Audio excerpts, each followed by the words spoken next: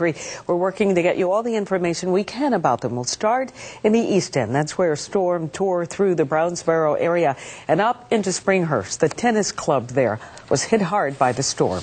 Wave 3's Scott Atkins is live with the cleanup there. Scott?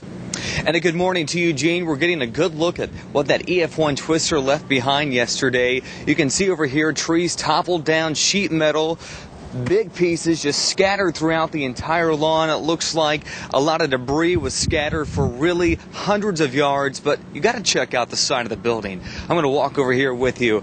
Look at that gaping hole in the side of the tennis club at Springhurst, a once indoor tennis club. Now the wall just completely taken down. We're told that an EF1 twister did come through here and it tracked northeast, then going near the Summit Shopping Center. We're told that because of all this damage and all the debris in the area, JCPS couldn't even take some of their students to their homes. They had to go to a different school, and we'll talk to a student just a little bit later on Sunrise about what that meant for so many people here. But a lot of debris still scattered throughout here. It knocked out power, as John mentioned, to hundreds, still a few pockets that LG&E is concentrating on.